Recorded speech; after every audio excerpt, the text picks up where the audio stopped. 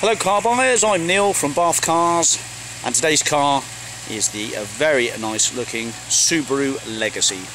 Sleek, well designed, Japanese, extremely expensive when it was new. This is a 3 litre RN version, Sport I think, or Sport R, something like that.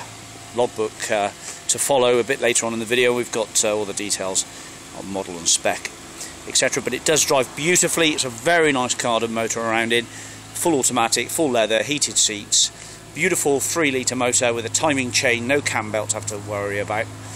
17-inch wheels, nice metallic silver colour with black full leather interior, sat nav with a few nice little toys on that as well. I've driven this car for about 25-30 miles and it drives absolutely beautifully. It's just a fraction under 100k. It's 99975, so 25 miles to go before it tops the 100.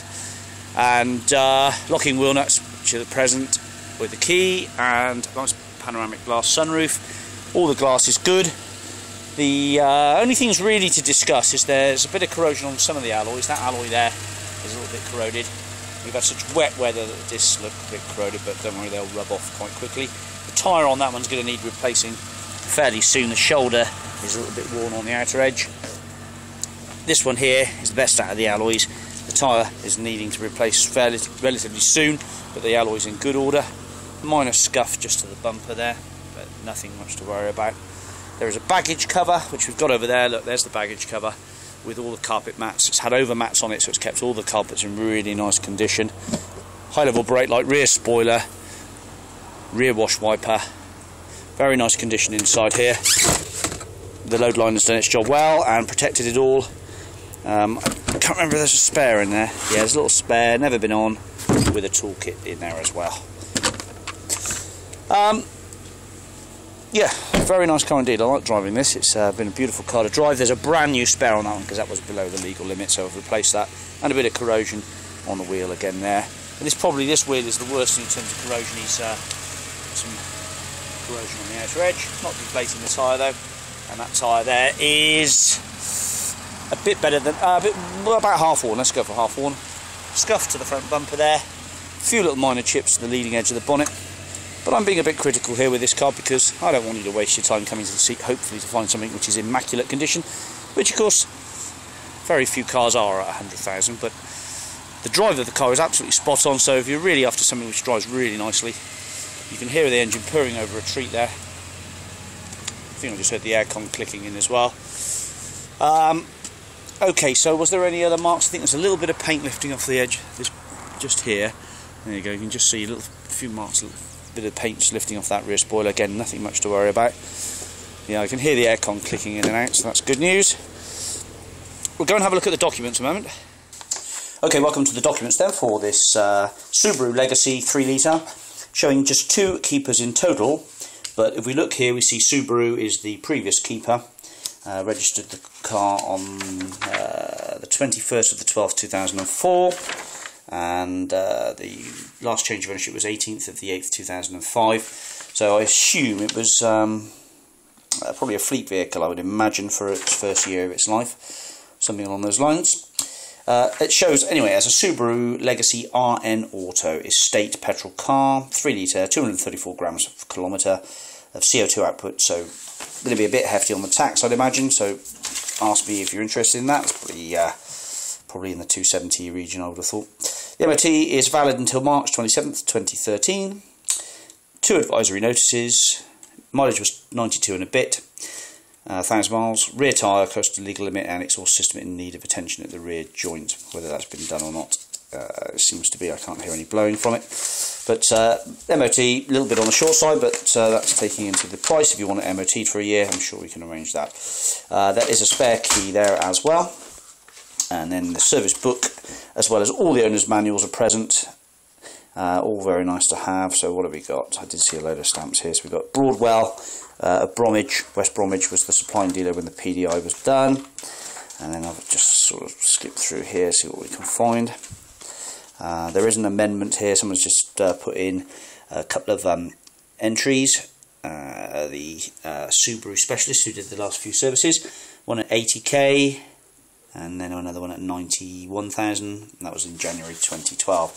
Then we've got nice Subaru history here, running through from 900, just under 1,000, to 10,000, 20,000, 30,000, 40,000, 53,000. Then it goes into the specialist there, Vale Auto Services, 65k, 78k, air pollen plugs, air filter, pollen filter plugs, oils, brake fluids, minor annual front brake disc and pads. Rear pads were done then as well. So disc and pads on the front, rear pads were done. It's 78k, 2011 January.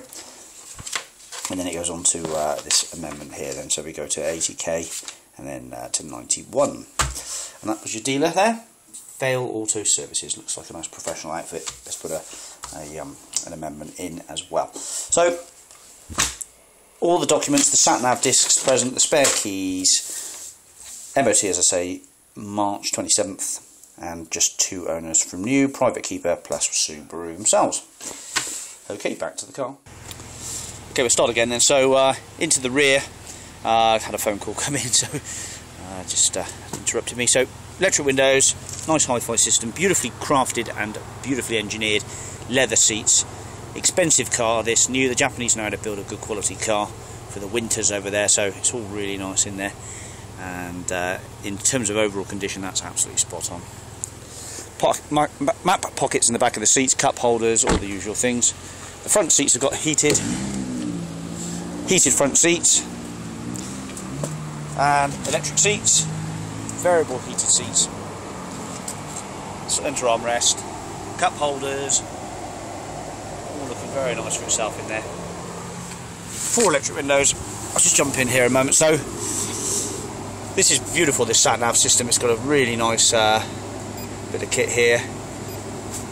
Full sat-nav, touchscreen, CD player, 6-changer CD player, full dual zone climate control aircon. Is it dual zone? No, it's just ordinary single zone, but it's probably no bad thing. Centre armrest, CD storage.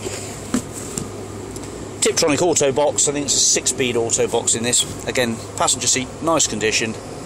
It's a really nice place to be inside here actually. It's got the cruise control and the fingertip hi-fi, and the Momo steering wheel, which is beautifully clean and tidy. Perky as you like, really nice 250 brake horsepower engine there. Blippable, sounds really nice. Electric windows are working fine, alarm system, immobiliser, all that's working fine. We've got full fogs. I can't remember if there's Xenon headlights on this thing actually.